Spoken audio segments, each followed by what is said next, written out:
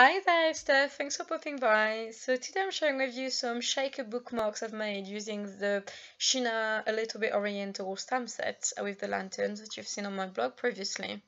I wanted to show you how I've made 5 bookmarks, assembly line style, so all after each other in order to save time. I also wanted to film it because okay. The story behind that is that I'm doing that for my husband's birthday. We're having a Chinese meal, and I thought it would be nice to have some Chinese papercraft on the table. And I thought it was a good way to use stamp sets for something other than cards. So here are the bookmarks, and if you go until the end of the video on my blog, you will see more photos of. I've done some name tags and some little how would you say, not toothpick skewers that I'm going to poke into some table centers and stuff like that to make the table pretty. So it's a different way to use your stamp set, just something new, something different. So I've stamped my greeting, embossed it with some Ranger embossing powder. I think it was gold.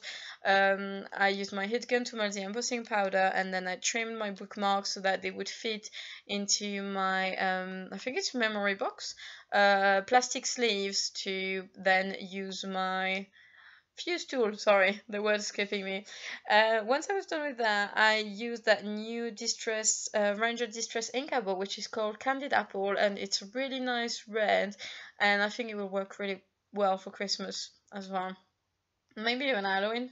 I used some perfect pearl that I mixed with water, and then I put lots of droplets onto my cards, and the red is so rich and deep that when you put the droplets, it really soaks out the ink, and you can really see the nice bright droplets. And what you can't see on the camera is that you have all the perfect pearl shine, and it would look really nice when you have it in front of your eyes. So that's really cool. Here's a fly, it's summer here.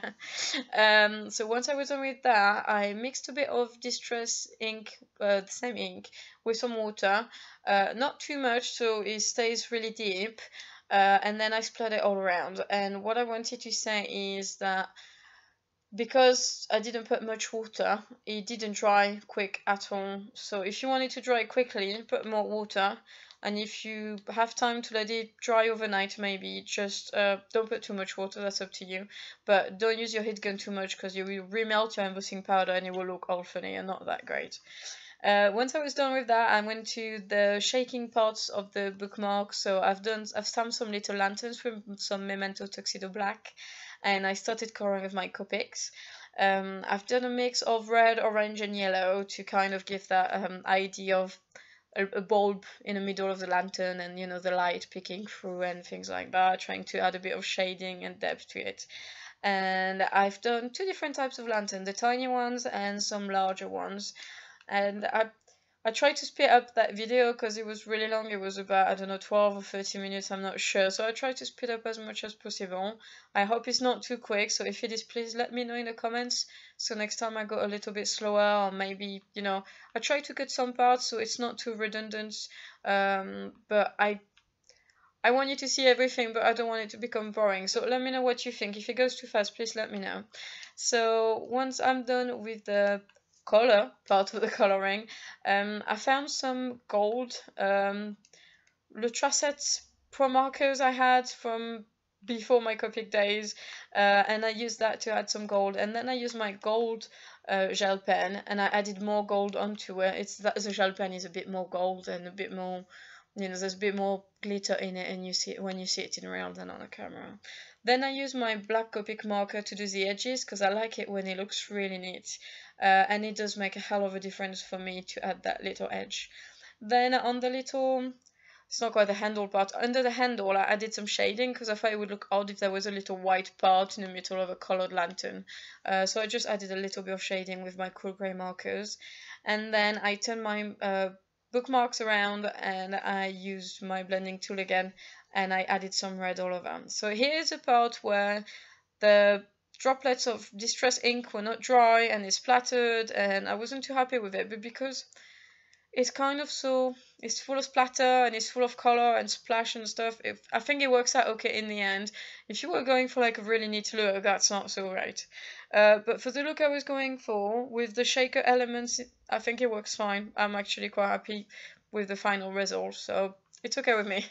So then I added all my little shaking elements. So my lantern that I put the right way around. And then all my little shake bits, so little sequins. I try to put a bit of gold, a bit of red, and I try to put different sizes. I have quite a lot of sequins, but I don't necessarily have all the sizes for all the colors. So, you know, mix and match and things that work together. While I was doing that, my fuse tool was heating up, and you kind of I have to check for that it's really hot because I want to make sure that it doesn't open. Because if it does, I think it will be dramatic. Okay, that's a bit exaggerated, but you know, you don't want to give that to someone and then it opens up and there's sequins everywhere. It wouldn't be cool. So once the fuse tool was hot, I used it. I trimmed my shaker, and then I used my little punch hole to do the holes in all of them, and I added some, and that's eyelet. Well, that's the word I was looking for. Sorry, some gold eyelet, and I squeezed them, and it worked out pretty well. And I'm hoping to add a little bit of thread or maybe some ribbon or something, just that it pokes out of the book when people just took it in. Small books are okay, but big books they can get lost in there. So that's all for today. Thank you very much for watching. I hope you find it interesting. Please head over to my blog for more photos of what I've done with that stamp set. And if you decide to give it a go, do something different, not necessarily a card, but something different with your stamps, please let me know. I love to watch. Thank you very much and have a great day. Bye.